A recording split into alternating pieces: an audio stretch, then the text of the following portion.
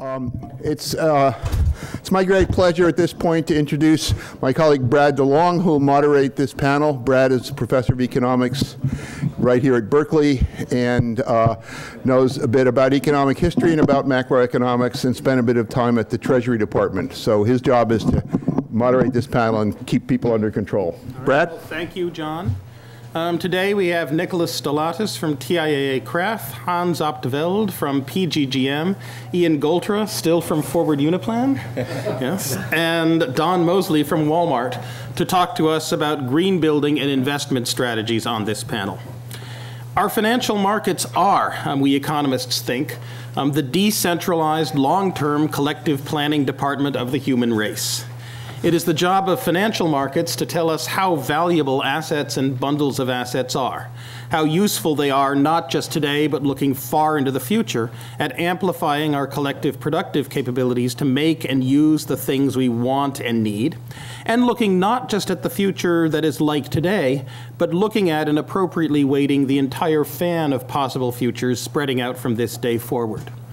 As we look forward from today, we can see one wing of the distribution of possible futures, in which having buildings that are extremely energy efficient is extremely valuable, and in which having buildings that are energy hungry is extremely costly, both because oil may hit and stay at $200 a barrel, and because mobs of angry environmentalists may trigger mass boycotts of what you make, if the buildings a corporation owns are not energy efficient on that August day when the last piece of Arctic Ocean ice melts in some summer in the future.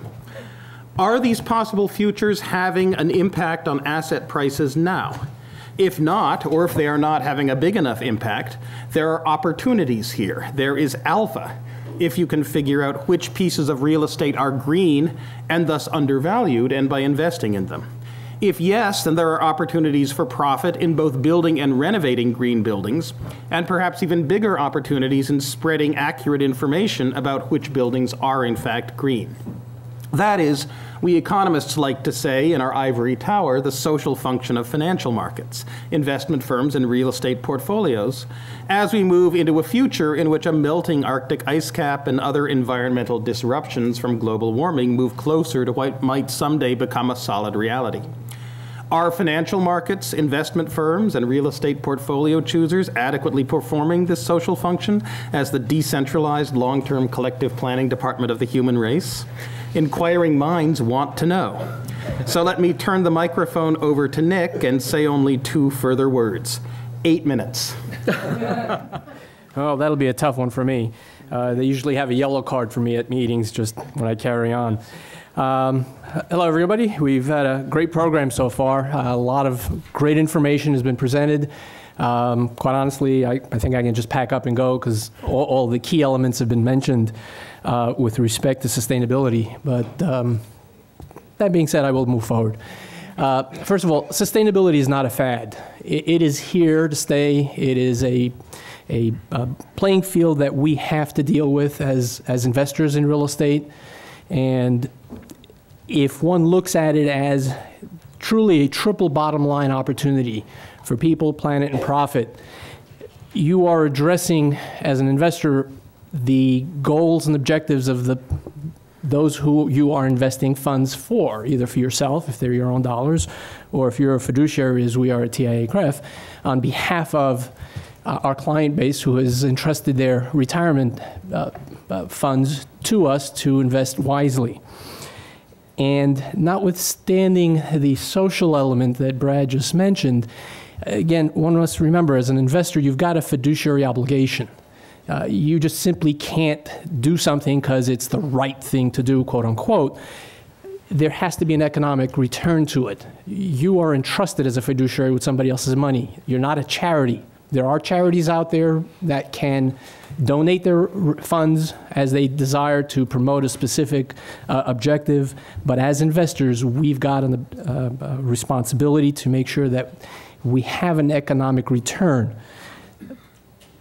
equal to the other returns. People and the planet are very important for us. TIAA-CREF standpoint, for example, our tagline, financial services for the greater good, speaks to the social element that we truly believe in. So my commentary just now notwithstanding, it is important that one operates in the current environment, and there is a demand for socially responsible investing, and the challenge is to be able to balance all of these objectives and be able to move forward. The question often is brought forward, well, do you guys invest in green funds? And from my standpoint as an asset manager, that's a non sequitur. Our properties should be green. Now that raises the question, what does green mean? What is the definition of green? I think what we saw today was a perfect example of the fact that there is no uniformly applied definition for green.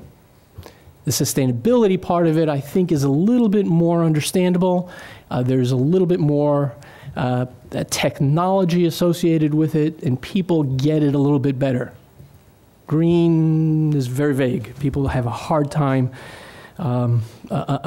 coming to grips with green. Sustainability fits in with what a real estate investor is looking for. It is an efficient operation, generating a bottom line return. And as we have heard on a number of the panels today, electricity, power, is the big stone in the jar. There's indoor air quality, the water, sustainable sites that LEED speaks to, but truly electricity is a big piece of the puzzle, regardless of whose playbook you're looking at. That's why we initiated the portfolio-wide benchmarking of our assets against Energy Star. Alexandra's presentation before was right on the money. You cannot improve that which you can't measure. If you ask somebody, what was your utility bill last month? Does anyone here know what their utility bill was last month? Okay, that's pretty good. How about last year? Okay, much fewer. What was the difference between last year's bill and this year's bill? Gee, it was up, it was down. What does that tell you? Actually, really tells you nothing. It tells you that you paid more cash last year or less cash last year than you did this year. By benchmarking, you're able to establish what your energy intensity was from one period to the next and be able to track that energy intensity. We benchmarked our portfolio 100%, and that's 43 plus million square feet, almost 200 buildings against Energy Star's portfolio manager, so that we have a tool that allows us to understand the changes in the efficiency of our portfolio from one period to the next period, so that we can identify the top performers, identify, as Dave Polk said this morning, the pigs, and be able to really take the lessons from the high performers and apply them to the pigs and be able to bring them up. Quite honestly, the bottom 25% of the spectrum on Energy Star can generate the highest returns for capital investments and for operational changes. Our focus has been initially on the no-cost, low-cost behavioral changes. The Saturday hours, quite honestly, we had a couple of buildings that ran on Sunday for some reason. Someone turned the systems on and neglected to turn them off. It's developing that behavioral approach that says, are you considering how the building is being run and operating it properly? When I hear somebody that says, well, there's a lot of capital involved in becoming sustainable, I understand that individual does not get it. You don't start with capital. You can drive a Prius badly and not get the gas mileage you should be able to get with it. You've got to be able to operate your real estate properly, and that is a focus that we as investors are pushing to our third-party property managers to make sure that they appreciate the fact that we're committed. We want our properties sustainable, and we want them to be operating as efficiently as possible to be able to generate the best returns to our clients. Quite honestly, the labels as a marketing device speaks to the reputational risk that investors have to deal with.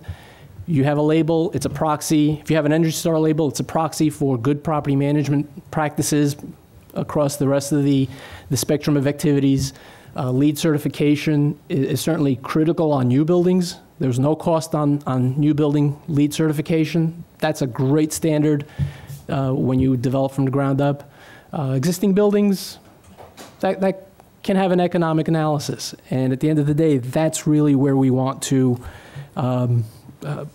bring our discussion points internally. What is the bottom line? And just to put a little metric to our Energy Star activities, we've been able to measure our performance over the last 2 years to show a reduction, almost 7.2% reduction in energy intensity across that portfolio, and resulting in almost $8 million in avoided electricity costs across that portfolio, using no cost, low cost. And then from a social standpoint, that avoided over 52,000 tons of CO2, which at the end of the day is what Energy Star is all about, as a greenhouse gas emission reduction. And I would be remiss in not mentioning that TIAA is also an Energy Star Partner of the Year. And we're very proud of what that says about us as an organization and our commitment to this platform. All right, thank you. Okay, Hans?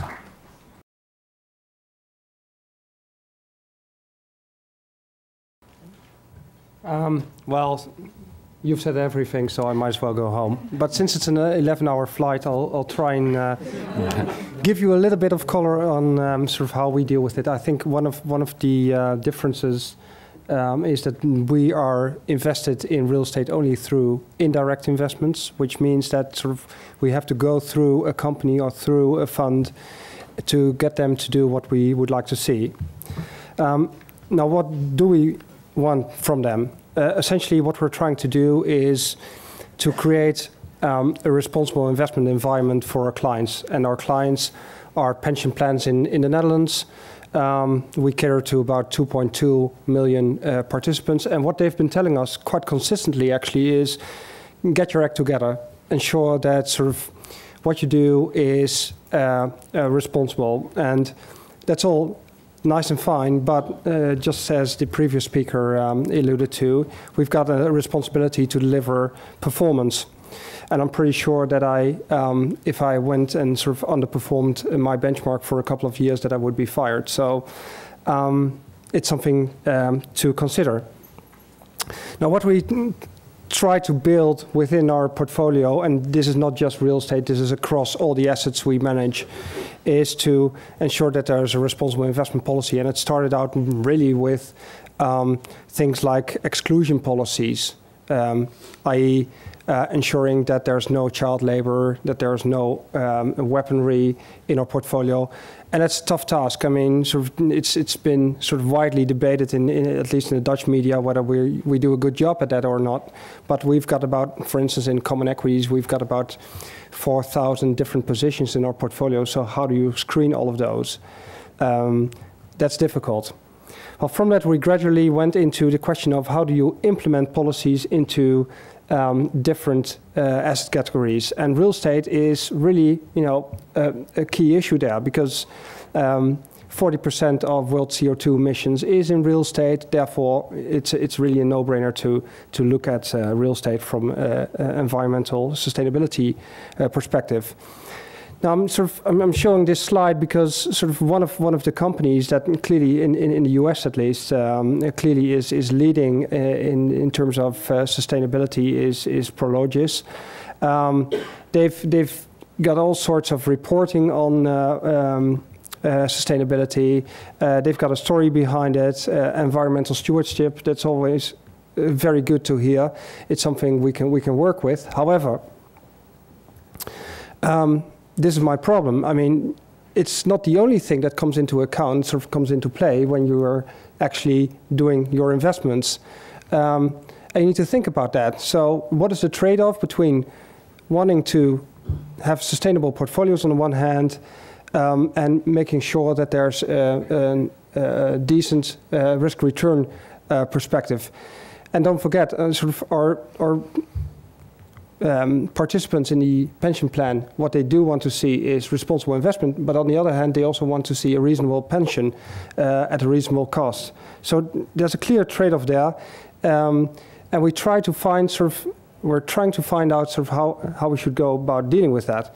Now, I know, just flipping back to this one, now I know that that there will be people who say, well, don't worry about it, sort of in the life cycle cost and all. In the end, we'll see sustainability coming back as a dominant factor.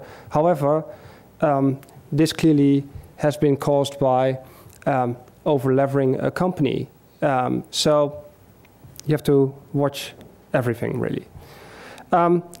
So when we started to talk about implementation in our real estate portfolio, particularly in the listed real estate portfolio, and I'm responsible for that part of the assets, we started out by thinking about returns.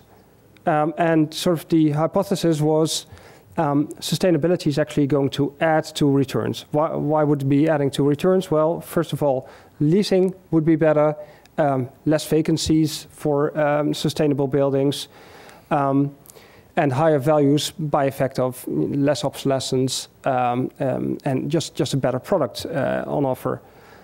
Gradually, we started to become more concerned about the second part of it. There's not only return into the equation, there's also risk. And there's severe business risk in sort of not acknowledging sustainability as being an important factor. There's a risk of vacancies and there's a risk of soaring costs for the owner of buildings, but also to the tenant. What we do see is that regulation is being put into place, particularly with regards to emissions and energy efficiency. And I alluded to this 40% of CO2 emissions coming from buildings. Well, clearly, I think governments are going to look at real estate in order to get to the emissions targets, which means that these emissions are going to be taxed. And in some cases, it's already taking place. I think in the UK, they're starting taxation in 2010, and other countries, I'm sure, will follow. So taxation is a severe risk, and particularly for those companies who are not taking this into account at the moment, because if you need to get up to a decent level of dealing with this, so it takes years. Think about individual metering of energy and all of that. It takes time. So we better start now. And from this perspective, we're now looking at the real estate portfolio and thinking about what do we need to do. And you can be sure that sort of those companies, the pigs, will have an issue with us. So how do we go about doing that? Well, typically we own between 3 and 5% of a company in the listed real estate arena, and that's really down to fiscal and other considerations. So how do you push those companies to raise the bar? And that's really hard. And one of the reasons why it's really hard is that we lack the metrics, really. We see all these sustainability reports, and it's wonderful. I mean, I've had these conversations with companies in Singapore, in Japan, in Europe, in the US. They'll say, well, okay, what is good enough for you? Well, and the basic answer we give them all the time is, well, nothing's good enough, but, that's not a target you can work towards. So what we decided is we needed to sort of, get something done here. And particularly because it's a global portfolio, we're in trouble because there's different metrics, there's different considerations, and even companies are looking for comparables because taking the example of two new builds, one being in the midst of a city center, good access to transportation, and but a really lousy building in terms of energy efficiency. If you compare that to a new build, which is conveniently placed in a meadow somewhere, no public transport access, and you have to drive towards it. Yeah, I know. Damn, I never thought I would spend that much time. Sorry, okay, I'm going to wrap this up. But basically, we don't know what is better and how do you take these into account. So we commissioned the Maastricht University together with a bunch of other investors to actually look at these metrics and to figure out and to come to some sort of a benchmark measurement of metrics there, so we can start to actually sort of engage with companies and to talk about sort of where we need to be. And basically what it looks at is both at policy as well as implementation. And what my personal frustration is that within the sort of implementation part of that, we don't have all the evidence yet. We hardly know sort of how we need to measure everything. And the number of companies that is actually sort of willing and able to give some real answers is really small. So we're just getting there. Final remark I would like to make is in terms of sort of what we're looking at. I think that a lot of the conversations have been going on sort of the new builds on developments, but 98% of our portfolio is existing stock. So we need to think about sort of how we do deal with that and sort of what type of retrofits are feasible and make economic sense. So that's all I wanted to say much more, but thank you. Excellent time discipline. If only our buildings were all as compliant. So Ian? You mind putting your slide number 5 up? sure. Is the last slide presentation available?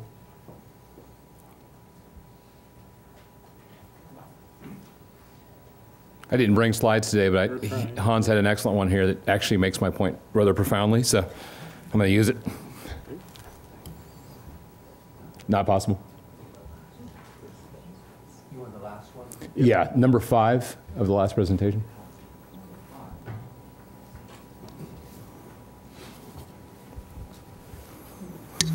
Next one. Next one. So imagine your portfolio is full of the red line.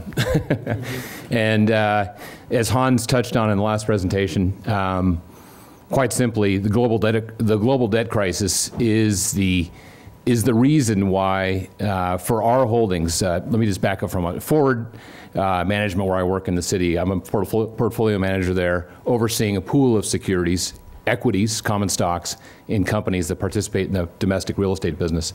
We also have international portfolios, and the sustainability of these companies is reported to us through the prism of public reporting, of GAAP public reporting here in the US, and a variety of standards globally.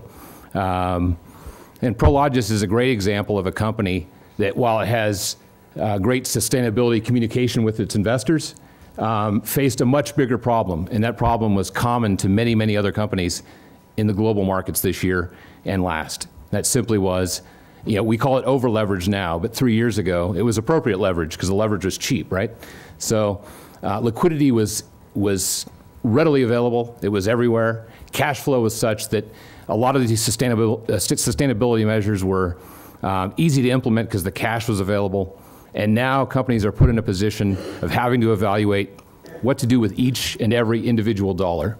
And in this environment where every dollar is so precious, they have to kind of take a step back. And in a sense, we're back to where we were a decade ago with a number of these very, very important issues that are being discussed today. You know, I agree with all of the comments that these buildings are not in the market as a fad. They're in the market because they're better spaces for tenants to occupy. They're more productive, certainly. We've seen that. I've recently been down to Australia. If you don't build an office building there that's competitive on all these factors, you simply won't get leased up. Dexus is building One Blythe Street in Sydney, Australia. That building is, you know, going to be a 6-star Green Star building, and it is being leased up in a market that's very, very difficult. Now, Australia's economy is much healthier than ours, so that's not entirely surprising. But suffice it to say, in this current environment, companies are really being forced to back up and say, what's the kind of capital commitment we can make now? And some of these issues will be brought back up to the forefront later. But again, in an environment where every dollar is precious, those folks have to go and seek out the best opportunity for every dollar of capital. And unfortunately, some of these issues have to go by the wayside on occasion. So selfishly for our investors, we want to work with and invest in those companies that do make this a priority, even in the current environment.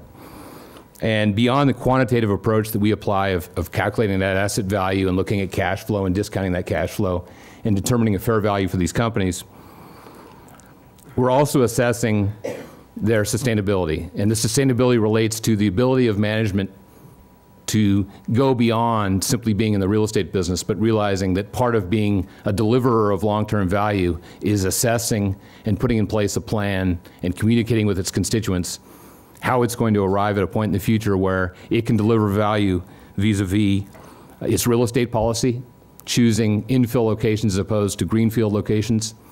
Those infill locations, as we all know, relate to better transit policy. So to the extent that they can have their tenants have better access to public transit, a number of the issues that no doubt were touched on earlier today, and that are readily apparent for any buyer of an institutional quality asset, to the extent that they can work with unions on labor fronts related to maintaining buildings and constructing new ones. Not a lot of new buildings are getting built right now, but suffice it to say, working with constituents at all levels in all dimensions of a real estate company delivers true long-term value to shareholders. I have a list of a number of things that the companies we invest in have done in recent years. I won't go into all the details now, but suffice it to say that the general social, environmental, and business policies of these managements that we're investing in to deliver value to our shareholders, to our shareholders in our funds, vis-a-vis our funds, those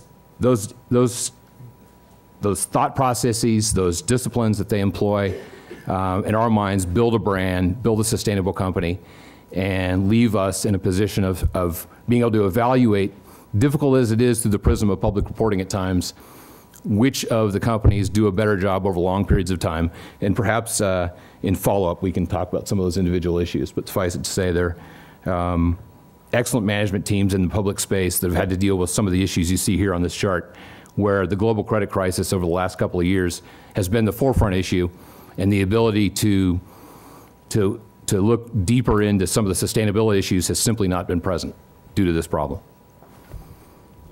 Okay, thank you. Mm-hmm. Don? I don't have any slides either. And I changed what I was going to talk about.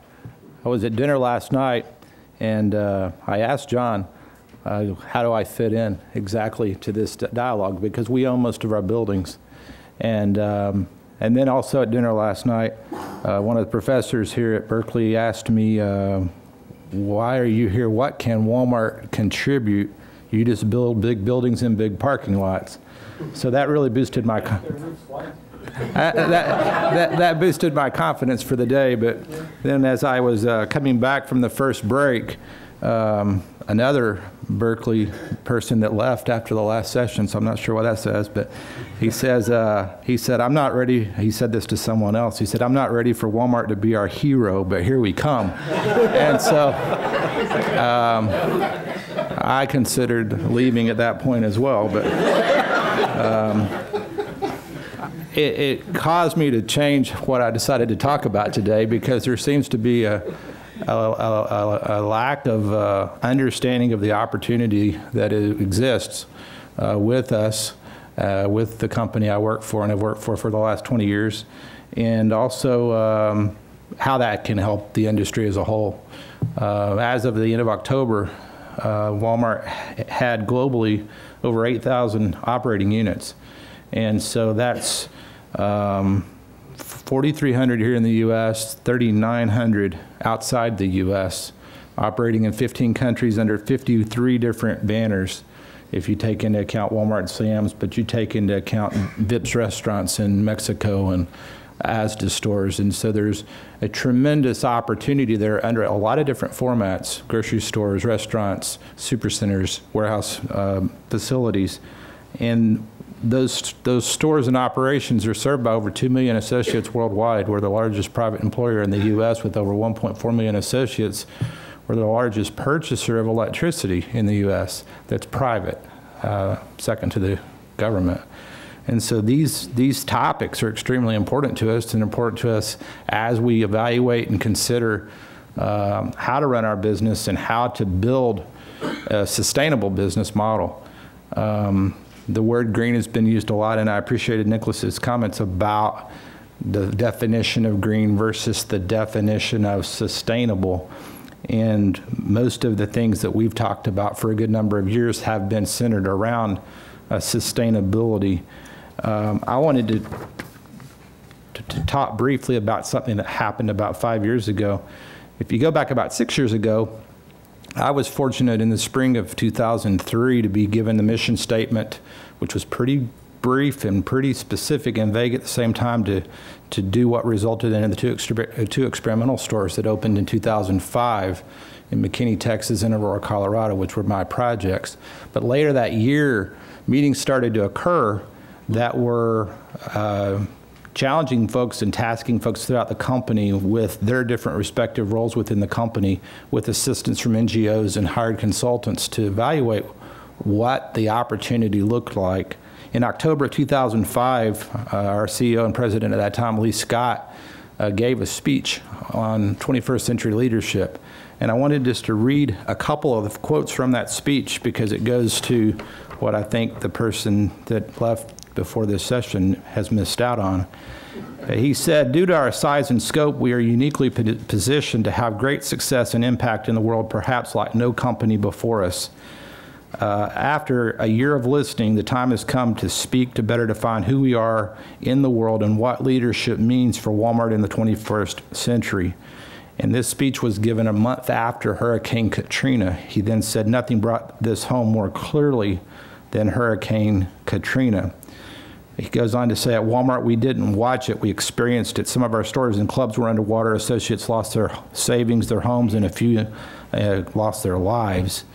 But then he went on to say, "I saw the company utilize its people, resources, and skill to make a big and positive difference in people's lives." And what happened there, he stated as, this was Walmart at its best. What would it take for Walmart to be that company at our best all the time? What if we used our size and resources to make this country and this earth an even better place for all of us, customers, associates, our children, and generations yet unborn? Is this consistent with our business model? And so that was 5 years ago. We've come a long way. We changed leadership earlier this year. We got a new CEO. He had then to adopt and embrace the 3 big corporate goals that Lee Scott presented in 2005, which were to be supplied 100% by renewable energy, to create zero waste, to sell products that sustain our resources and environment. I thought it was pretty cool when Mike Duke took over, because he's a Georgia Tech engineering grad and I'm an engineering grad. And our president of the U.S. is an engineering grad. And that's great until you remember things that Mike pointed out in his first big sustainability speech in July, and I'm sure you'll appreciate this. My Georgia Tech roots run deep, and the engineer in me likes data. There was comments earlier today about that. I like research. I like metrics. I love an elegant process for arriving at innovative solutions that are both profitable and sustainable. And that means internal audit enters your world. So it's been an interesting journey, because finance was a department I'd heard of in the past, and now they accompany us to our budget request. They have built metrics models for incremental rate of return, not just short-term net present value or return on investment, but comprehensive models to defend and to challenge ideas that are being vetted. And it's grown to the point that we're competing for capital. We just went through the budget process in October, and it was exciting to the extent that there were so many ideas that had been identified as low-hanging fruit. And as some of the graphs earlier today illustrated, that things that made sense last year that were being requested to be funded again for next year may have been scaled back because there were better ideas, there were better utilizations of capital going forward. So it's an interesting time. I wanted to speak to the comment that was made a minute ago into what Art said, and I'm sorry he's not here, but we've been doing white roasts in California since 2003. California Energy Commission even had a full-page ad that ran for a while that had one of our store managers on the roof celebrating the white roofs and trying to get other people to engage. We've had full cutoff light fixtures in our parking lot since 2006, opened our first supercenter with LED lights in Leavenworth, Kansas earlier this year, and are now in negotiations to try to make that our prototypical approach. In those budget meetings that occurred in October, we did achieve significant funding to go and retrofit a large number of stores with LED lights. So there's a lot of different aspects to our business. Within the buildings component, I just wanted to share a few things. In Lee's speech of 2005, one of the goals that was established that was within 4 years, which is now, that we would have developed a prototype that was 25 to 30% more efficient and will produce up to 30% fewer greenhouse gas emissions. We accomplished that. We're currently figuring out, since that building is more controls demanding, and that was talked about earlier today, how to operate and maintain a more complicated building, but we do know that we can build that building. But what's more important is the retrofit applications of all of our lessons learned. Those numbers I shared with you, 8,000 existing stores. We're only going to build 120 to 140 new stores in the U.S. next year. We're going to remodel between 500 and 600. So that's where the real opportunity exists. How do you touch those stores? Those stores, when they are remodeled, are getting white roofs if they don't have one already. Those stores are getting LED lights in produce, all the specialty lighting, building-mounted signage. Exterior building-mounted lit signage has been LED since about 2006. Water is a huge topic that's under-discussed, underappreciated. We experimented and tested waterless urinals. We got tired of buying cartridges. We got 1/8 gallon urinals now going in our new stores. Our remodel program, 1.2 gallon toilet fixtures. We've seen it with that, coupled with a low flow fixtures, half-gallon fixtures in our restrooms for the hand washing, 17% reduction in water usage in our buildings. We have drip, low flow irrigation spec prototypically for the last 18 months now, ET irrigation, smart irrigation controls spec. All our remodel stores for next year will be retrofitted with ET smart irrigation controls. So there's tremendous opportunities, but that opportunity leverages the market. The best example of that is LED lights in freezer cases, where we tested those in 2005, started rolling those out, and it's pretty hard now to go to someone that's built a new store, whether it be Tesco's Fresh and Easy's or Target's new stores with groceries. You're going to see LED in freezer cases everywhere you go, and that size and the ability to build or remodel at that scale help leverage the industry. Well, thank you.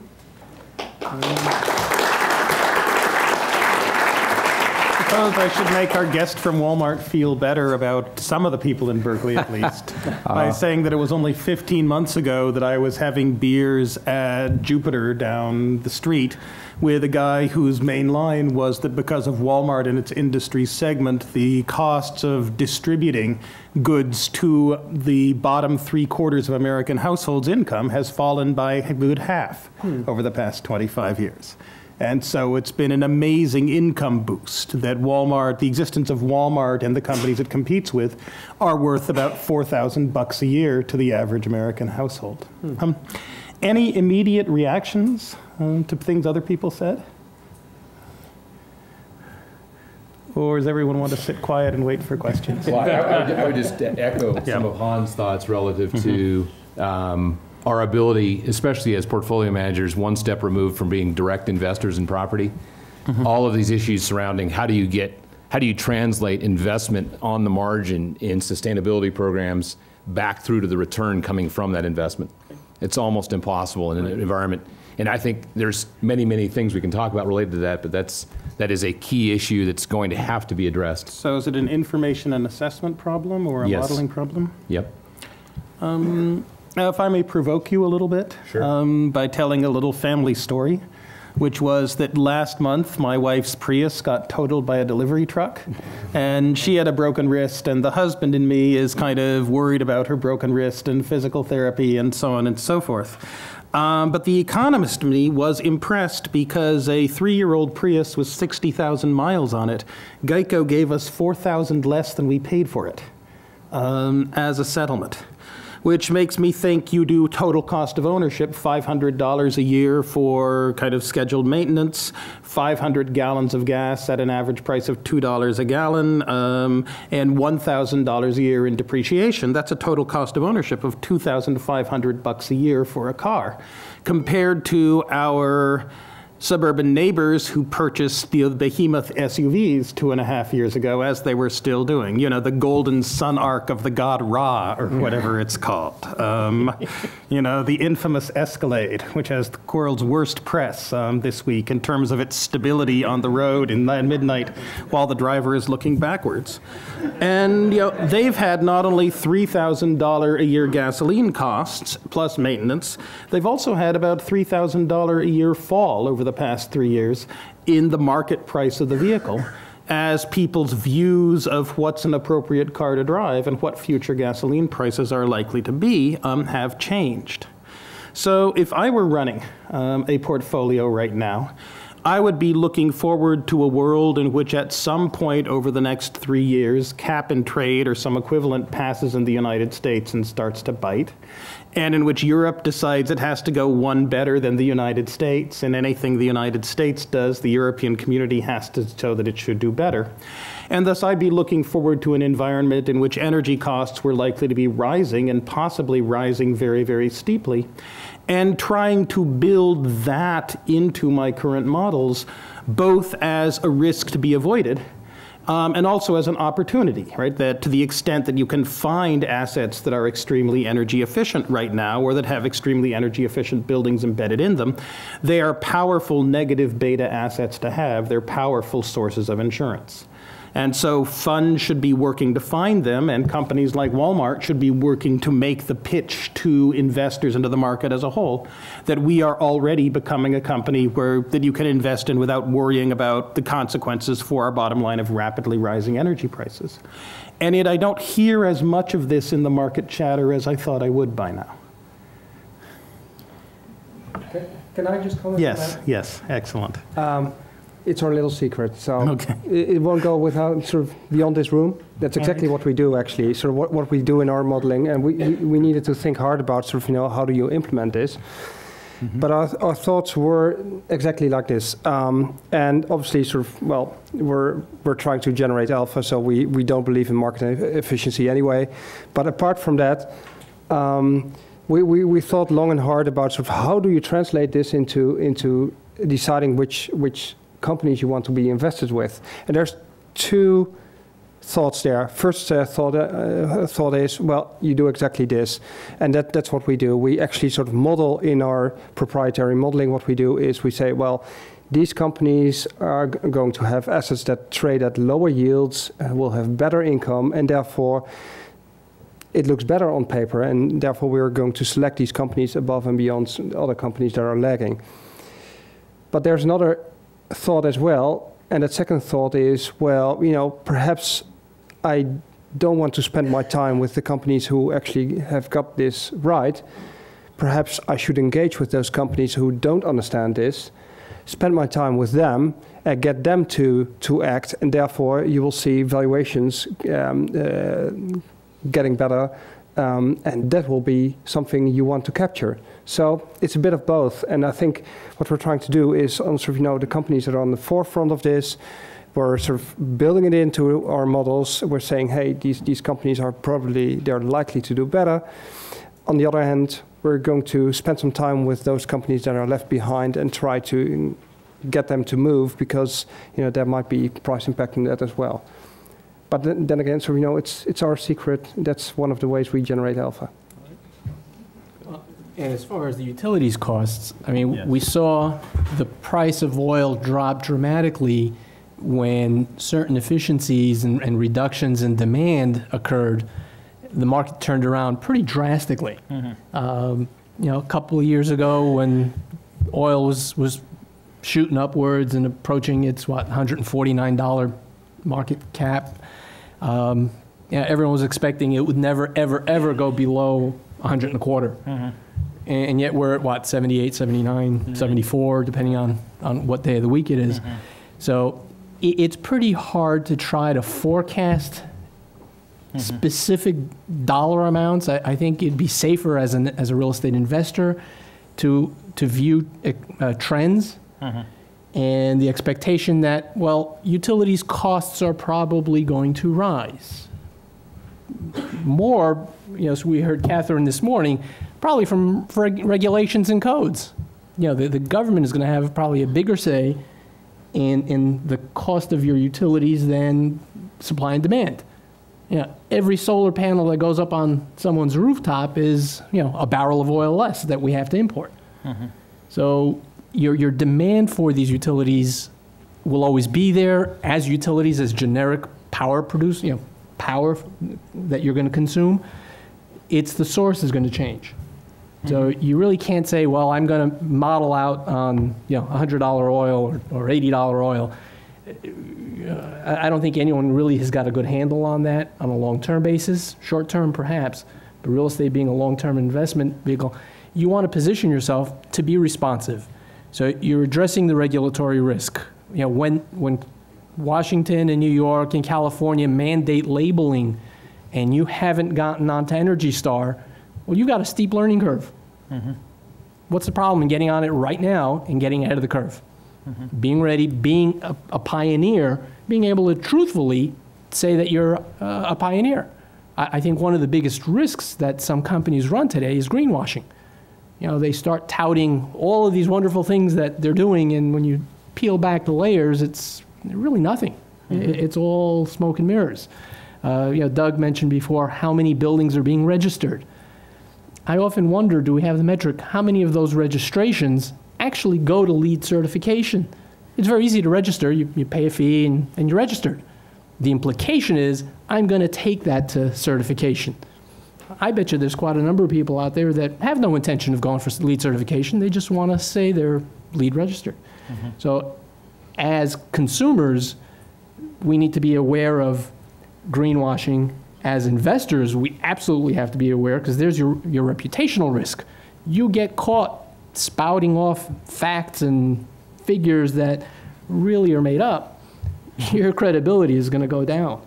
And unless you're a fly-by-night operator, you can't take that risk. And it requires incremental steps to make sure that what you do, you get right. And I would give credit to Don.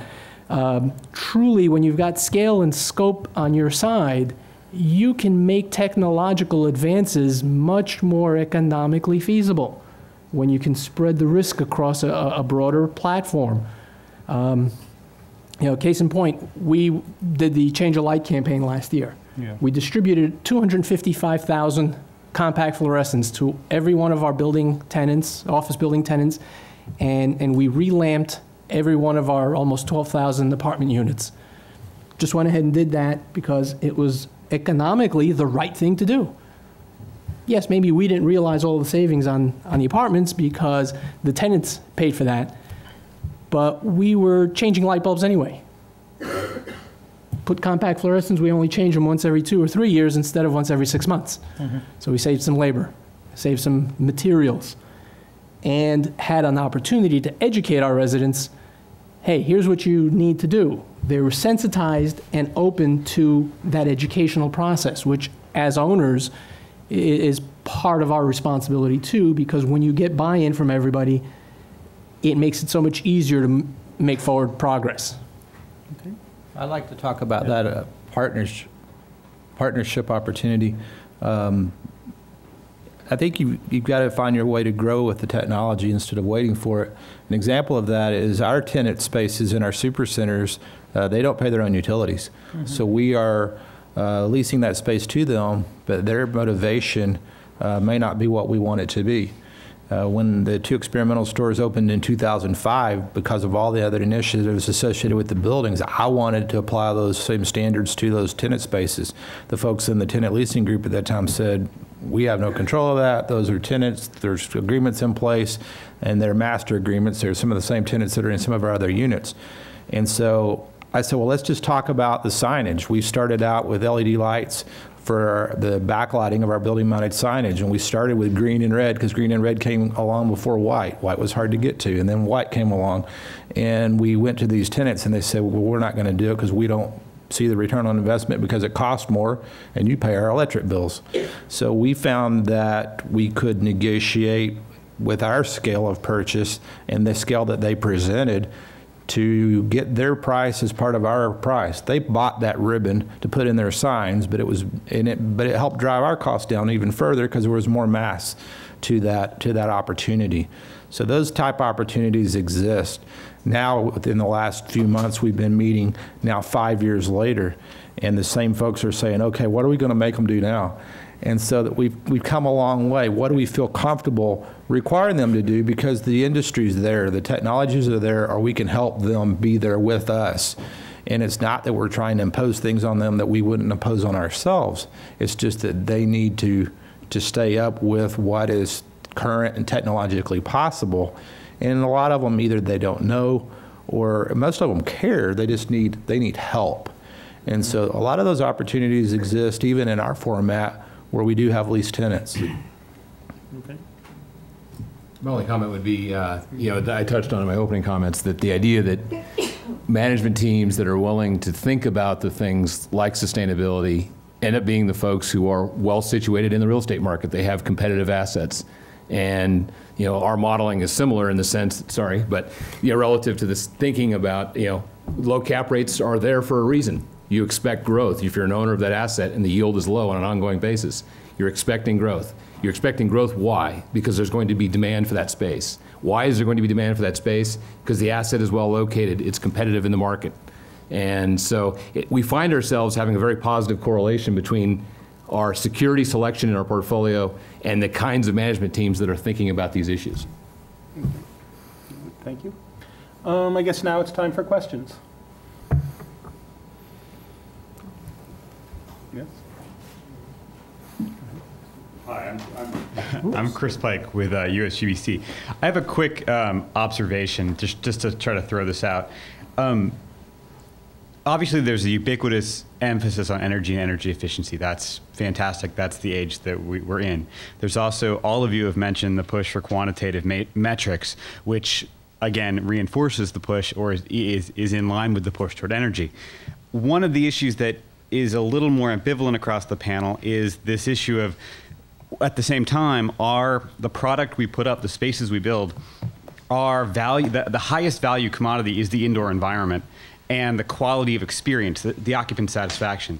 That's an element that is, if I was to be engaged in this discussion about the distinction between energy and sustainability more generally, this issue about how well does the space work for the occupants, which is actually one of the highest value components for the economic productivity of the space, yet the most difficult to assign the kind of Energy Star type metric to. I'm curious as to how you, and my two observations about this real quick. One is saying this, are we learning the lessons of the 70s when we let the energy efficiency pendulum take us to a place where buildings were not as satisfying to occupants and kind of put a fly in the whole soup? And are we learning the lesson of things like FEMA trailers, where maybe we didn't have a metric for volatile organic compounds off-gassing to FEMA trailers, but whatever the marginal cost of that stuff in those FEMA trailers, I don't think anyone cares right now. So anyway, I'm curious about your perception of the importance of that issue and how you see it as an investment issue.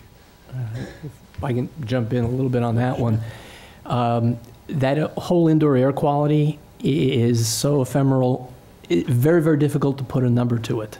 You see all of the metrics that come out from that very small part of the industry that can measure it intelligently, speaks to it being $30 or $40 a square foot, not the $3 or $5 a square foot that maybe utilities represent, and is a larger component for the tenant as an occupant. I don't believe that enough human resources areas understand it themselves. they do understand, because I've heard reports back from both our own as well as other human resource areas, that their new employees, their new hires are beginning to ask the question, what kind of facility will I be based in? And right now, maybe people can't be too selective in finding a job, but when that pendulum turns around, the expectation, I think, is that people are going to say, oh, you're not in the LEED certified building, or you're not in the green building, maybe I don't want to work for you. It's one of those decisions. People make an economic decision. I need a job. I don't really care where I work. When it goes and you have a choice, you're going to choose where you want to go. And from evaluation, we were talking with Scott before, there may not be a green premium, but I think there will assuredly be a brown discount. If you're not green, you're not going to be able to achieve market rates. Okay.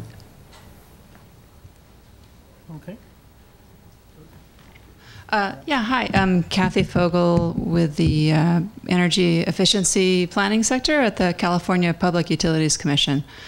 And so we've talked today about a number of different issues: critical peak pricing, carbon pricing.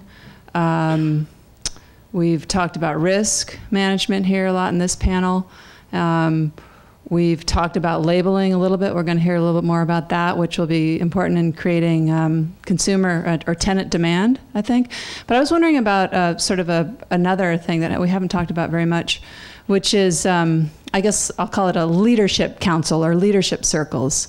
So I'm hearing when you're talking about risk management that one of your standards is, are they registered for EPA portfolio manager? Another is, are they LEED registered? It's kind of a low bar maybe, and then are they LEED certified? And I think in California, where we will have a cap and trade system in place starting 2012, we will have carbon prices. And right now, about 15% of the emissions reductions for the state are intended to come from energy efficiency in the utility sector. So we also have these ambitious goals, as I mentioned, by 2030, all new commercial buildings being zero energy buildings or nearly zero, and deep retrofits, more around the level of existing buildings going down to zero energy buildings. I think the goal adopted in the California Long-Term Energy Efficiency Strategic Plan is that hopefully 50% of existing buildings will be retrofit to zero energy by 2030. So we're talking about raising the bar quite a bit with those very ambitious goals. And when we're sitting in the regulatory agency looking at our toolbox, one thing that's been used effectively a lot in other arenas is these leadership councils. And but we haven't talked about it today. I'm wondering if you think that would be an effective mobilizer in this arena to have that collection of companies that really wants to go much deeper than some of these other ways we've mentioned, say committing to retrofitting all their buildings to zero energy by such and such a date, or 25% by such and such a date, and getting that public green recognition that would not be greenwash in that way. A leadership council, would that be helpful? That kind of thing for leading builder, owner, investor, developers. I do think it would be helpful, yes. Because to the extent that folks step forward and apply standards, and the standards are measurable and reportable, it's of course helpful. And I guess maybe the more question is, how do you do that from your perspective? How would you make such a leadership council happen? What would be, do you need incentives, financial incentives, or is just the public recognition?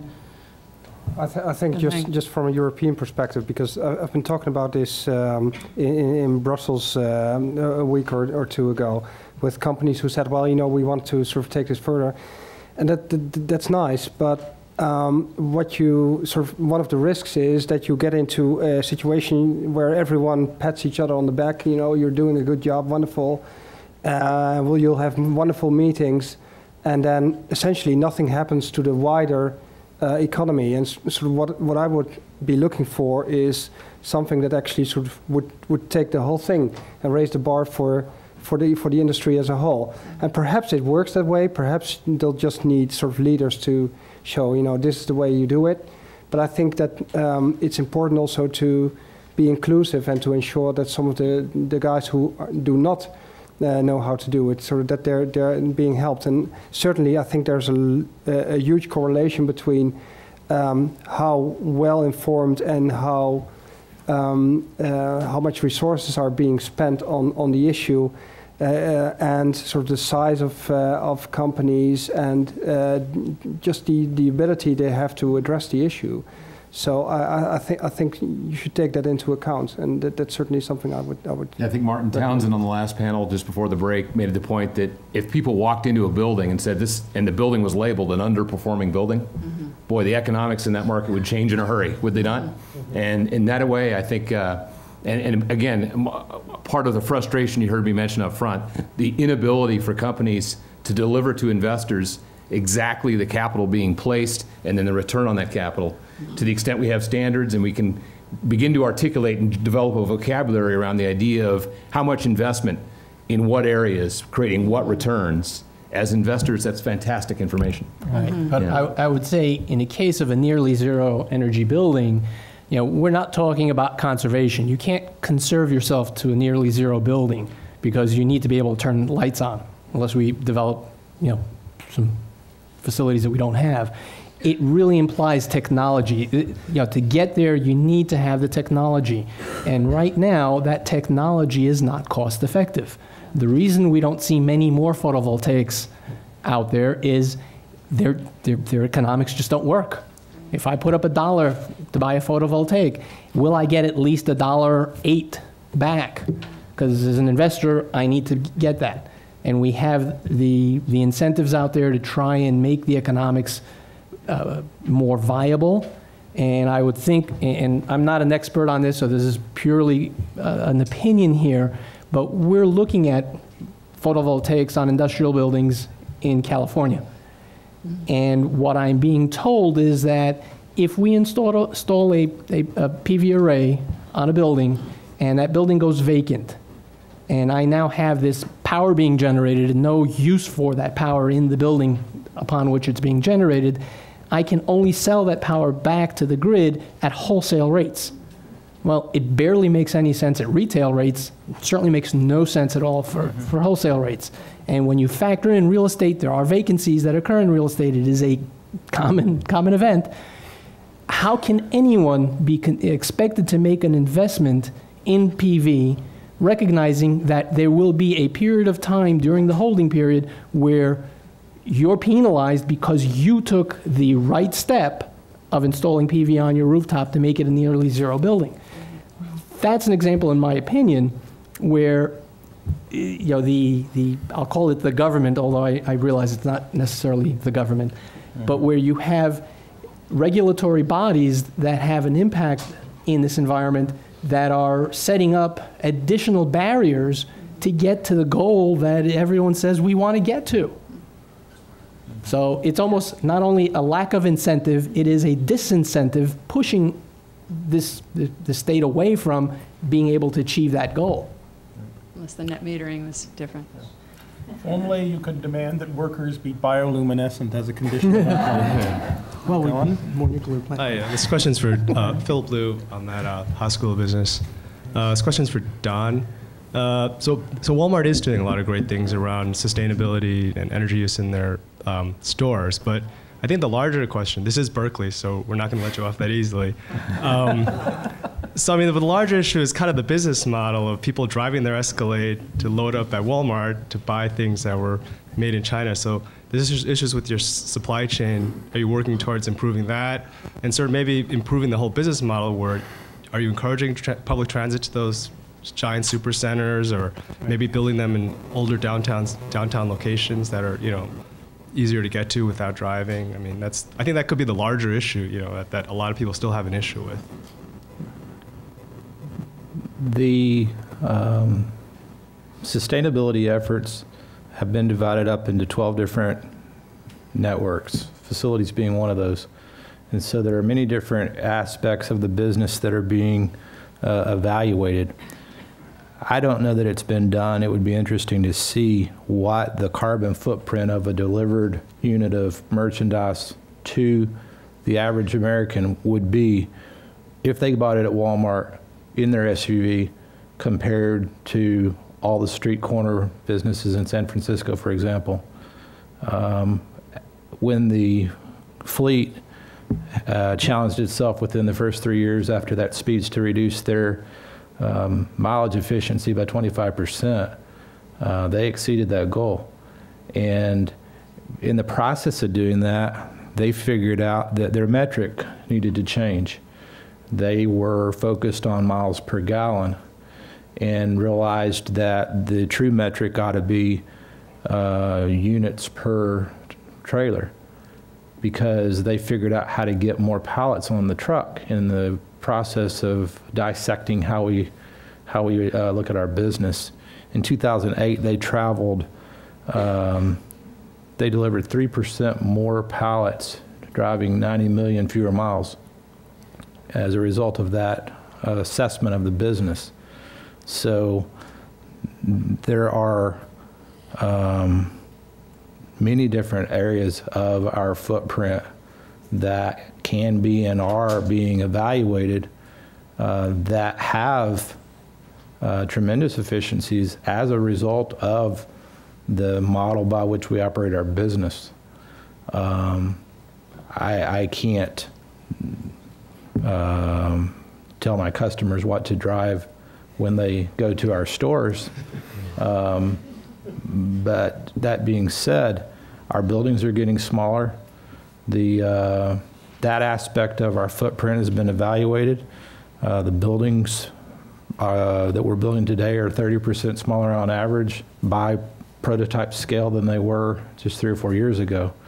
So we're trying to figure out through our logistics and through our inventory process systems and all that we have available to us through better technology and as a result of our scale to serve that larger growing volume of customers in a smaller building. The urban markets are a challenge. The operational method that we've developed, we're leaving that to other businesses right now, and that part of the market's being addressed. But we are aware of those criticisms and concerns, and categorically have tried to dissect our business with that logistical component being one example. Waste is a huge opportunity. Last year, we diverted 57% of our waste from landfills. This year, it'll be tremendously larger. Our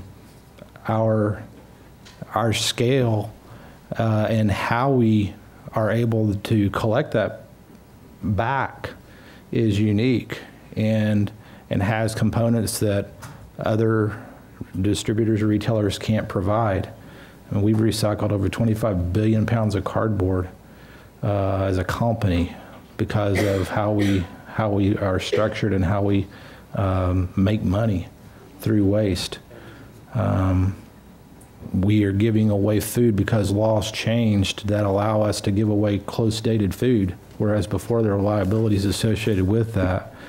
We're going to give away about 100 million pounds of food this year to Feeding America because that opportunity exists, and we've created those logistical avenues. So there are things that scale and size and format can do that others can't do, and we're trying to make that better. We have a responsibility because we are structured in that manner, and then if you have the chance to read that leadership speech, it talks about that. It talks about those criticisms. It talks about what burden we should own that maybe prior to that we didn't. But we have close alliances with Environmental Defense and with a lot of NGOs. We have worked closely with UC Davis and Rocky Mountain Institute and NREL on energy aspects of our business. So there's a lot to be appreciated about a business structured as ours is, and what good it can do through recycling, through fleet efficiencies, distribution efficiencies that I think are either not appreciated or misunderstood. Thanks for the answer. Okay. My name's Arthur Young. I didn't identify myself earlier. I occasionally teach a generic marketing course through Extension, and I teach the country's only course in how to market sustainably or sustainability. There was a key word that came up, greenwashing. And I'd just like to make an observation and throw out some information, two short items. A company called TerraChoice did a survey of 6 big box retail stores. They looked at 1,753 items that were carried by all stores and questioned on a scale that they had created how many items were greenwashing. To yourselves, take a guess. Of 1,750, how many, were not greenwashing? 50, 100 out of 1,700? 25, 20? 1. A towel company, Cascade. There's a lot to be learned in that, and one of them is that one can lie by omission.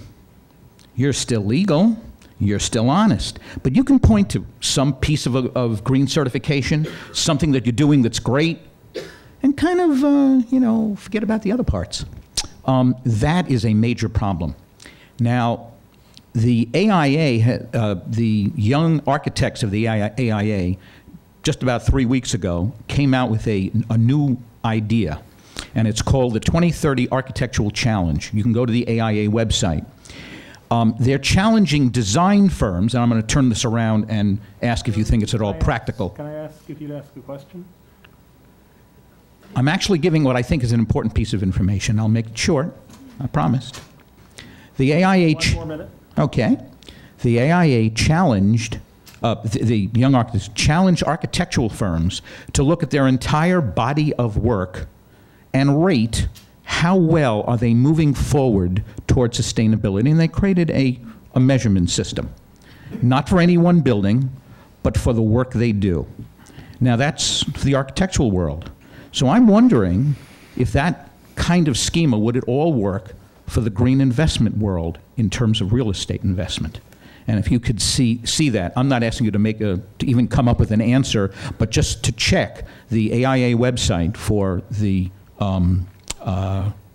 that piece of the website and the measurement, and see if you think that maybe next year or the year after when we meet, you might have an answer. This isn't a question, this is a request. They do something and report back next year. Okay. Yeah?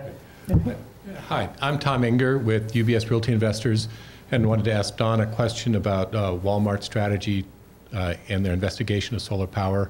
Like Nick said, it's very thin and very difficult, and it's a lot, very subsidy driven. And I want to know kind of how you're finding ways to implement it or reasons why you're not. We evaluated solar. The first evaluation was years ago with our store in the City of Industry, but most recently with the experimental stores, we did building integrated PV at McKinney. We did roof mounted at Aurora. It was quick and easy to figure out that roof mounted was the more economical footprint, but that being said, it's still cost prohibitive in most markets. Mm-hmm. The solar that we have done has been limited today to California and Hawaii. Those have been done through power purchase agreements with third parties. We did 20 originally. We've signed up another group. We've committed to doing at least 20 here in California between now and 2011. Additional stores or Sam's Clubs. One of the ones that is existing is a distribution center, so those are somewhat large installations. But the economics still aren't there. And we're running a business, and we try to find the opportunities that do exist. We entered into an agreement with Duke Energy earlier this year with a wind farm in West Texas. So there are renewable opportunities with energy that have presented themselves. We've got about 350 stores that are getting about 15% of their power from that wind farm. But there are challenges. In that scenario where there is wind, there are no stores. So you've got distribution issues at some point. So there's still a long way to go for solar and wind. Good. So the only two states that had a high enough subsidy was California and Hawaii? Those are the only two that we have invested in it so far. Right. Okay, well, thank you. Actually, real quick Yeah. follow on that for Don. A couple of years ago, I recall reading that I think it was Walmart was looking to recapture the excess heat from their coolers and set up little turbines on the larger centers. And I haven't seen or heard anything further on that. And I was just curious if that was something that ultimately didn't work. Is it running like a charm and it's just not enough? Or? I'll talk fast. The experimental store we did in Aurora had a stick-built mechanical yard that was an integrated system that shared heat between the refrigeration equipment and the HVAC equipment. That store was followed in 2007 by a group of pilot stores that had skid-built, compartmentalized, integrated hydronic systems. We piloted a set of stores in 2008, 2009, and now in 2010, 2 of those being recently opened in Sacramento. Those stores are running about 40% more efficient than our fleet. But those stores are more complicated, the controls are more complicated, and there's less redundancy because now you have one hydronic system running the whole thing. So if it goes down, you're in a big problem. So we're trying to make sure before we roll that into our prototype, which we feel close to comfortable doing, that we can support it, that we can control it properly, maintain it properly. We've got water now to deal with water-thirsty equipment in some instances, so we've got to evaluate, is that the right thing to do in some parts of even California where we have water issues? Where's the balance between water and energy? So there's a lot that goes into those decisions, but we're getting very close. Okay, well, let me thank all our panelists very much for what I think was a wonderful session.